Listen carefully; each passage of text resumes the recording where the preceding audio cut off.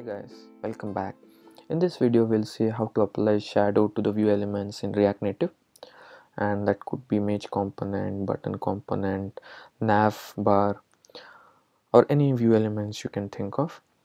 And here we have a simple app with fixed width and height view, and we'll apply shadow to this view element by passing layout props. And before we begin, I would want to say that there are two ways to apply shadow in React Native based on the platform for iOS or Android. And for iOS, we'll send layout props like shadow offset, shadow radius, shadow color. And for Android, we have to pass a layout prop called elevation. And this prop basically depends on the platform of the Android, and it renders if the Android platform is greater than or equal to Lollipop. So now let's just go and create a style for the shadow and pass it to our view element. Now let's create a shadow style and pass the prop called shadow opacity to make the shadow visible. By default, the shadow opacity will be 0. Now we'll pass 1 and let's apply the shadow style. There it is. Easy, right? Now the shadow opacity will control the transparency of the shadow, and now we have made it opaque, and we can change the value between 0 and 1 to vary the transparency, and it won't be visible, maybe not apparent, but if you have underlying view then you could observe the transparency.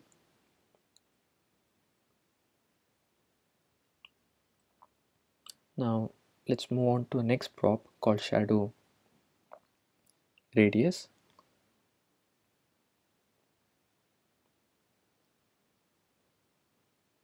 Using which we can control how the shadow is spread. If the shadow radius is 0, that means it's more crisp, while higher the value you provide, the more it spreads.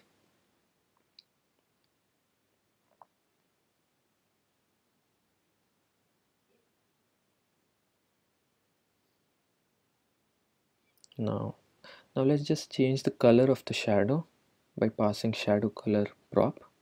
Let's give it red.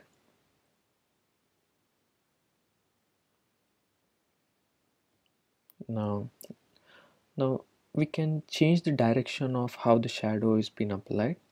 So here you can see the shadow is applied in all the direction.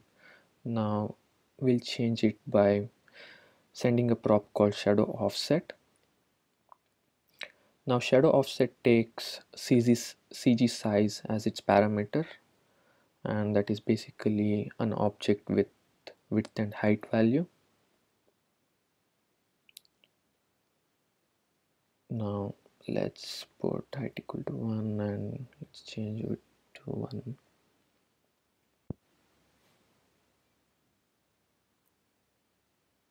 Let's see how the shadow appears. We don't see any change. That's because we have a shadow radius, high shadow radius value. Let's change it to 2 maybe. Yeah, now let's increase it a little more. Let's make the shadow more opaque. I just want to make it more evident for you guys. Now you can see the shadow. Let's remove the shadow radius altogether. Let's see. Yeah, now you can see a thin line in the right side of our blue box and the bottom side of the blue box, and that's because we have given positive width and positive height value. Now I could just go and change the width and height value and show how the direction will change, but let's learn it in a interesting way. Here I have x and y axis, where x is width and y is height, with positive width being left side and positive height being on the top side.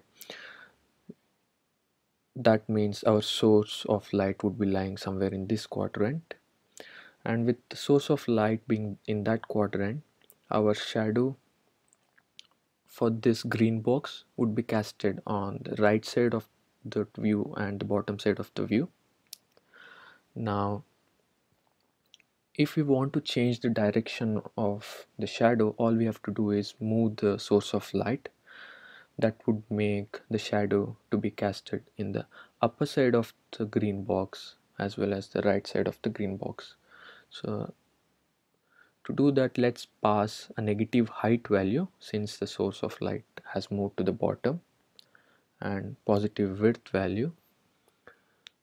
So let's pass height equal to -2 and also change width to 2.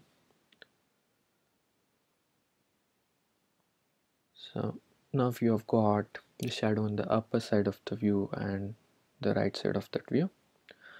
So now we can move the source of light to change the direction again to the upper side and the left side of the view by giving the negative width value and the negative height value. So you can keep doing this by moving the source of light in any direction, but by moving the source of light to or on top of the axis, then you would have the shadow in only one direction, in this case only upper side of the view. So for this we have to pass width equal to 0 and negative height value, which will cast the shadow on upper side of the view. So basically we'll use this for maybe the navigation bar in the bottom or the tab bar. So if you want the shadow to be casted in all the direction, then move the source of light on top of the view. That would cast the shadow in all direction. So for that, let's pass just height equal to 0 and width is 0. But still the shadow is not visible. That's because our shadow radius is 0. So now let's just increase it. So now you can see the shadow being casted in all the direction.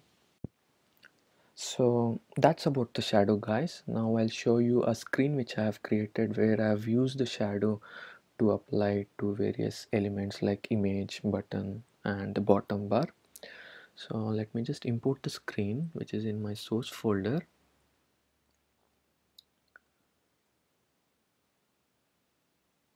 Let me remove this which is not required. Okay, here it is. So I have two image elements and the top one doesn't have a shadow and the bottom one has the shadow. And after learning the shadow and when you want to apply the shadow to image, the basic tendency is to create an image component and pass the shadow style to the image, but this would not cast the shadow. So to cast the shadow, all you have to do is wrap the image element inside a view component and apply the shadow style to the view. Moving on, we have button component where I've created a touchable opacity with the text and I've enclosed that with the view, and I've made the shadow to be casted in all direction by passing width equal to 0 and height equal to 0 with some shadow radius equal to 10. Then I have a bottom bar here where the shadow is casted only on the top side of the view, and that I've done by just passing height equal to -1 and with some opacity. And if you want an out-of-box solution, then there is this library called React Native Elevated View, and it takes care of casting a shadow on both the platforms by using elevation and shadow props inside the library. So all you have to do is pass an elevation value for both iOS and Android, and it will do the conversion inside the library. And that's about it, guys. I hope you have enjoyed the video and I would love to hear some comments from you guys. And till next time, have fun coding and thanks for watching, guys.